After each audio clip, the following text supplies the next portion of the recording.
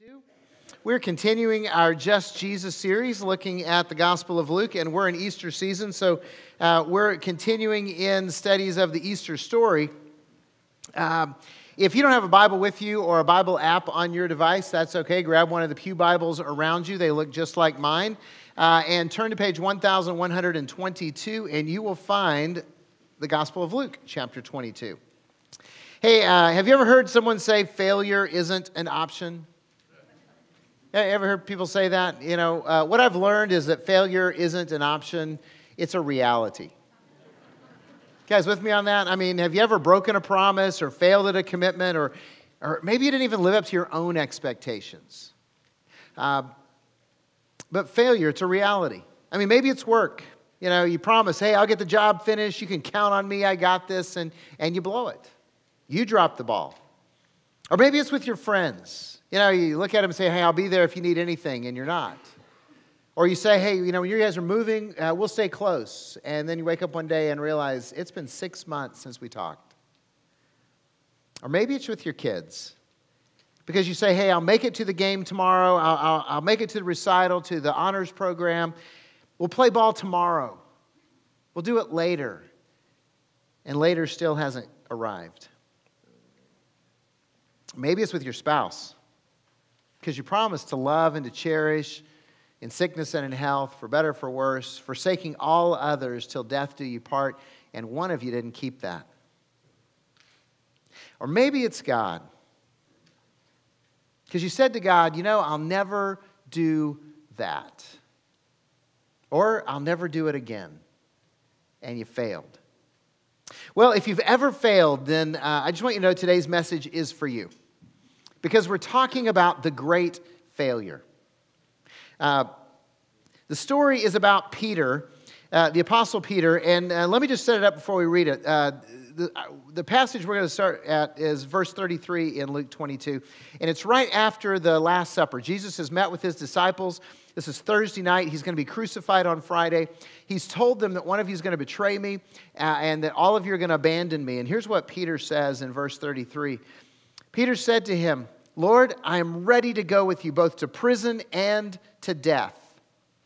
And Jesus said, I tell you, Peter, the rooster will not crow this day until you deny 3 times that you know me. Skip down to verse 54. What happens after that statement is they go to the Garden of Gethsemane. Jesus prays, commits to do the Father's will no matter what. Judas shows up. Jesus is arrested. All of the disciples flee. It says, then they seized Jesus and led him away, bringing him into the high priest's house, and Peter was following at a distance. And when they had kindled a fire in the middle of the courtyard and sat down together, Peter sat down among them. Then a servant girl, seeing him as he sat in the light and looking closely at him, said, this man also was with him. But Peter denied it, saying, woman, I don't know him. And a little later, someone else saw him and said, you also are one of them. But Peter said, man, I am not. And after an interval of about an hour, still another insisted, saying, certainly this man also was with Jesus, for he too is a Galilean. But Peter said, man, I don't know what you're talking about. And immediately while he was still speaking, the rooster crowed. And the Lord turned and looked at Peter. And Peter remembered the saying of the Lord, how he had said to him, before the rooster crows today, you will deny me 3 times. And Peter went out and wept bitterly. That's the great failure. I mean, this is just part of Peter's story, but it's probably the most famous part. You know, if you grew up around church, you heard this story. You heard about Peter denying Jesus. And think about this. Put it in context. Peter has been following Jesus for 3 years. I mean, they've been traveling together. Peter has heard his teachings. He's seen the miracles, the feeding of the 5,000, the healing of people who are sick, casting out demons. He even saw Jesus walk on water and calm a storm. He knows Jesus. And if that weren't enough, Peter is in the inner circle of the disciples. There's 12 disciples, but there's 3 that Jesus pulls apart, Peter, James, and John. And he teaches them more stuff and shows them more things. And so Peter knew Jesus, and just a few hours before, he says, I will never deny you, even if I have to die. And then what does he do? He denies even knowing Jesus. Total fail.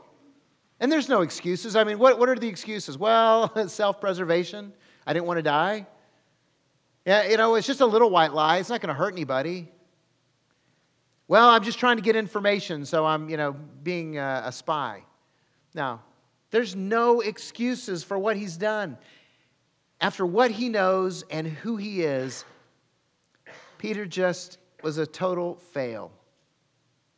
And Peter's story is really just like our story, isn't it? I mean, if you're a follower of Jesus, if you believe that Jesus is the Son of God, the Savior of the world, and you believe that he died on the cross to pay for your sins and was raised from the dead, and you've made a commitment to follow Jesus with your life, then you know that Jesus loves you. And you know that he's promised to take you to heaven when you die. And you know that he said, I'll never leave you or forsake you. And that he's forgiven you of all your sins. You know these things, and yet we still fail. We fail. We sin. We disobey. We rebel. We deny. We reject. We betray. Over and over again, we choose the wrong path on purpose. No excuses. Oh, I know, we can make excuses, but in our hearts we know. Just because we wanted to do it. I read Peter's story, and I've heard the story 100 times. And I read the story again, and I want to believe that I'd do better. I want to believe that I'd have a spine. I want to believe that I'd stand up for Jesus, and I'd say, I'm willing to die for him. But then again, I look at my life, and it's just like Peter's. It's filled with broken promises. I mean, broken promises. That's what Peter did, right? He said, I'm ready to go to prison and die with you. If I must die, I will never deny you. Now, I'm not sure that you're like me and Peter, but my life is filled with broken promises. Promises that I've made to God. Things I've promised to him. You ever said, I'll never do that? Oops. Have you ever said, okay, God, I'm really sorry, I'll never do that again? Oops. And if you're like me, you've repented of the same sin over and over and over and over again until you've convinced yourself that God must hate me. That God must hate you because you failed repeatedly, and he's got to be angry, and he's tired of us, and he's done with us. And like Peter, we go out and we weep bitterly because our lives are consumed with shame and guilt and failure. If you can relate to that at all, then here's the encouraging reality. God is not afraid of your failure. God's not afraid of your failure. See, this is where the good news starts in this message, because up till now it's been pretty depressing, right? We're all failures. It's bad. Broken promises. That's us. But here's the good news. God's not afraid of your failure. He knows us and he loves us. He knows you and he loves you. He sees your life. He's aware of your sin, all of it. And he still wants you to follow him. It gets even better. If you read Psalm 139, King David says that God knows every single thought that you have. Which means, think about this, which means that God knows all your evil thoughts, all your rebellious thoughts, all your angry thoughts, all your perverted thoughts. And he still wants you to be his child. He's not afraid of our failure. And we see this in the great redemption. The great redemption. This is Peter's story, and it doesn't end with his failure. In fact, Peter's failure is only one chapter of his life. It's only one moment of his life. And Peter did not let his failure define who he was. He didn't go around wearing the badge, I'm the denier, hanging his head in shame. No, he experiences a great restoration. And you see this in the amazing forgiveness that God offered him. Right? Flash forward a couple of days. It's Easter morning. They don't know it's Easter yet, but it's the resurrection morning, right? The women go to the tomb. They find the tomb empty. Jesus appears to the women. They go and tell the disciples. What do the disciples do? Don't believe them. I mean, after all, they're just women. Nobody laughed at that this service. Wow. Look, I'm not saying that because that's how I would feel, but understand something. And this is one of those cool tidbits that we don't get culturally. In the first century in Judea, where the Bible was written, women's testimony was considered to be not credible. Think about this. In every one of the Gospels, who finds the tomb empty? Women. Who sees Jesus first? The women. Doesn't God have God is like going, I don't care what your culture says. I don't care if in the court of law this isn't considered credible. I consider it credible. And if you want proof that the Bible isn't just something made up, understand this. If somebody was making up this story, it wouldn't have been women finding the tomb. And it wouldn't have been women finding Jesus first, because that lacked credibility in that day and age. Not today, but in that day and age. So the disciples didn't believe the women. And Peter went to the tomb and he saw, and it says he marveled, but he didn't believe. And then what happens? Later on, the 11 doubters, because they didn't believe, they're in the upper room and Jesus appears to them. And of course, because they failed and because Peter denied, what did Jesus say to them? You guys are a bunch of losers. Get out. I'm starting over. No, he didn't say that, did he? He revealed himself to them, and he explained to them why he had to die and rise from the dead, and then he commissioned them to be his servants. That's forgiveness. He doesn't kick them out because they failed. And then later in the Gospel of John, chapter 21, it describes a conversation that Jesus and Peter have together. And Jesus lovingly and painfully restores Peter to the place of service. Jesus asked him a question 3 times, kind of mirroring something really significant in Peter's life. Peter, do you love me? And Peter says 3 times, Lord, you know that I love you. Jesus says, feed my sheep. Take care of my lambs. Take care of my sheep. Do this for me. You see, Jesus forgave Peter his failure, his denial, his broken promises. And Jesus forgives us. Jesus forgives you. Let that sink in. 1 John chapter 1, verse 9, the Apostle John writes, if we confess our sins, God is faithful and righteous and will forgive us our sins and purify us of all unrighteousness. Let that sink in. If we confess our sins, then God is faithful and God is righteous and God will forgive us our sins and purify us of all our sin, all our unrighteousness. Think about that. Not some of our sin, not a portion of our sin. He's not looking at some of us and going, hey, you're okay. I forgive your sins, but you guys have really messed up. You're gross. I'm not going to forgive you. No, it's all of our sin is forgiven. Every bit of it. And today, I want you to recognize that, and I got to ask you this question. Have you experienced that life-changing cleansing from Jesus? As you're sitting here today, do you know that you are forgiven of all your sin? Because God wants you to be forgiven. Second question is, have you forgiven yourself? You see, some of us are living joy-deprived lives because even though we know God forgives us, we're still punishing ourselves. We're still beating ourselves up for our failures, for our denials, for our rebellion. And God wants us to experience His forgiveness. Look, He didn't fail any worse than Peter. And Peter was forgiven and he received the mercy because, and we know this because the next time we see Peter, he is involved in powerful service. Powerful service. Again, fast forward a few more weeks. Acts chapter 2, the day of Pentecost. See, Jesus tells the disciples, hey, you guys need to stay in Jerusalem. Wait, I'm going to give you the gift of the Holy Spirit.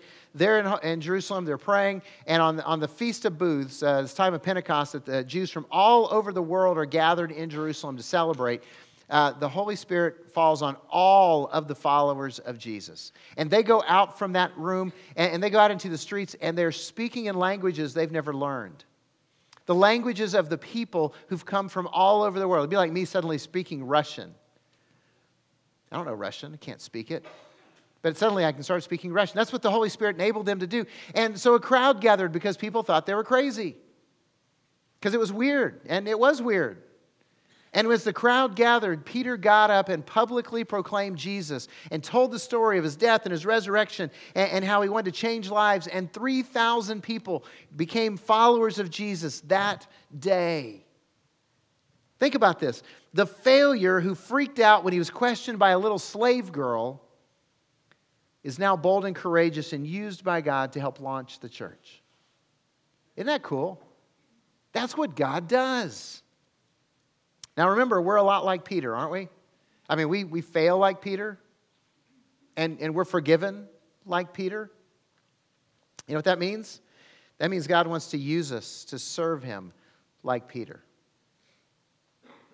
God wants to use us to serve Him in a powerful way, to make a difference in this world, to change the world, just like the Apostle Peter. And this is difficult for some of us to see because you believe that your failure has disqualified you from serving God. You believe that your denial, your faithlessness, your rebellions have disqualified you from serving God. And maybe a church or a pastor has helped you to come to that conclusion. And if that's the case, then I'm sorry, but they were wrong. They were wrong. You see, if Jesus has called you to follow Him, then Jesus has called you to serve Him. After all, we are servants of Christ. We're servants of Christ. And so we just have to figure out how God wants us to serve Him. We just have to figure out what we're supposed to be doing in service of Jesus to make a difference in this world. And here at Calvary, if you're part of Calvary, we want you to connect. That's what we have life groups for. And we want you to serve. Serve. Now, some of you are going, well, I don't know if I'm part of Calvary or not. Here, let me just give you a test. If you've been here like more than 3 times, you're part of Calvary. Okay? You go, well, I haven't taken the intro class yet. And we know you haven't taken the intro class yet because you still think that means you can park in guest parking. If you've been here more than 3 times, you need to repent. Okay? Park farther out. Leave that for the real guests. Because you're a part of Calvary. If you wake up in the morning and you don't have to think, where am I going to go to church? You're part of Calvary, all right? You get that? So we want you to connect, join a life group some way, Bible study, be involved, and we want you to serve. And we realize that a lot of us go, well, I don't know what I can do for God. And so since that's difficult, we started a ministry, and we want to keep it really simple, so we called it Serve. So if you want to serve, then go online and fill out an application. The application just means, hey, here's who I am. Here's what I'd like to do. Here's when I'm available to do it. That's it. You can pick one up at the Connection Center if you're low tech. That's fine. We got paper ones too. But you fill an application saying, hey, I want to help. And people contact you and say, here's how you can help. You go, I still don't know. We got a class called Equip. You take intro, you take Equip. Equip just tells you, here's who Calvary is, here's why we serve, here's how we serve. Helps you to figure out some things that you can do to serve. Because we want to help you do what God's called you to do. And think about this. We need all of us to make a difference in this world, in this community. We're about to occupy a new sanctuary here in a few weeks, and it's getting really close, and God's been sending us more people, and guess what? We're in that new building. God's going to send us more people, which means we need more servants to help take care of them. So maybe you can do something to help serve. Maybe you're actually friendly and you like people. Then we got a greeting ministry. Love for you to be a part of that. You know what? If God sends us more people, that means He's going to send us more children. Right now on a weekend, we have over 200 kids involved in our children's ministry. That number is going to go up. You know what that means? That means we need more people to volunteer for the nursery. And some of you are going like, yep, I'm older, I did my time. I ain't going back into the nursery. I want you to think about this. A lot of you are praying that your adult children will take your grandchildren to church where they live. And if your adult children take your grandchildren to church, you're also praying then that that church will have people who are working with their children and in the nursery to love your kids and teach your kids, your grandkids. And there are grandparents of those kids and grandkids here in Lake Havasu that are praying for the same thing. And so if you're good with kids, then why not go ahead and volunteer an hour a month to serve in the nursery and love somebody else's kids so that their parents can come to know Christ and God can change their lives and answer their prayers. And maybe God will answer your prayers because you're doing something you can to answer somebody else's. You ever think about that? That's the way the kingdom works. And God's called us to serve. And if you love kids, if you know which end is up, then you probably could have a ministry. If you don't know which end is up, then don't volunteer to work in the nursery, okay? We got someplace else for you. Or maybe you like toys. You know, maybe you're a tech guy. I don't know if anybody go to the Billy Graham thing this weekend. I went Friday night. Anybody else be there? Okay. Well, not a lot of you went, but they have some really cool tech out there. Lights and sound and all this kind of stuff for the stage, videos and stuff like that. We're going to have that stuff in our new worship center. I mean, it's going to be way different than this. It's going to be way cool. And here's the thing. We got new toys. We need people to play with them. In the name of Jesus, okay? We're not just talking about for you, but we need people who want to go, hey, I want to be a part of a really cool lighting system. You know, because right now our lights are up or down. And it's going to be way different than that. And sound system is way cooler. And video that we're like, oh, we don't even know what to do with this stuff. And so if you'd like to come and help us and learn how to do it with us and change people's lives because you're allowing ministry to happen. There's so many ways that you can serve God in the church, but beyond the church walls. You know, serve ministry, the primary focus is on connecting with the community so that we can go out into the community, represent Jesus Christ, and partner with agencies and organizations and help them fulfill their missions while we're representing Jesus doing it. So we partner with the food bank and interagency. We partner with Big Brothers and Big Sisters, and we partner with the school district. We're getting ready to do teacher appreciation here in about a month and a half. And we've got all kinds of projects lined up. Haven House is one of our partners, and so many more. And we would love to unleash you as a servant of Christ to make a difference in this world because God wants to use you in a powerful way. You know the most powerful way He can use you? And we've challenged you this for months now. When we're in Sweetwater campus, who are the 3 unchurched friends that you're going to invite so that they can possibly meet Jesus as their Savior and their Lord and have their life changed like you? You see, if God has called you to follow Him, then God has called you to serve Him. No matter what anybody else says, listen to Jesus at that point. So, Peter experienced the great redemption of forgiveness and serving because Peter didn't give up. He had perseverance. He didn't quit. He failed, but he didn't quit. He cried, but he still believed. He broke his promise, but he saw God's redemption because he kept showing up. You know who in the Easter story missed out on redemption? This guy named Judas, the betrayer. Because after he betrayed Jesus, he was filled with remorse, and he went out and he hung himself. He killed himself. He gave up. He quit. And I just can't help but imagine what would it happen if he just gone and you know disappeared for a few days, and then Easter happened, and you know what? The grace of God would have flowed to him too. But he didn't see it because he gave up. Peter was broken in his failure. He was fearful of the consequences, but he saw the redemption of God because he endured. God uses our perseverance, our endurance, to build His character in our lives. That's His plan. He doesn't want us to quit because He's going to redeem our lives. He's going to forgive our sins. He's going to empower us to serve Him if we hold on.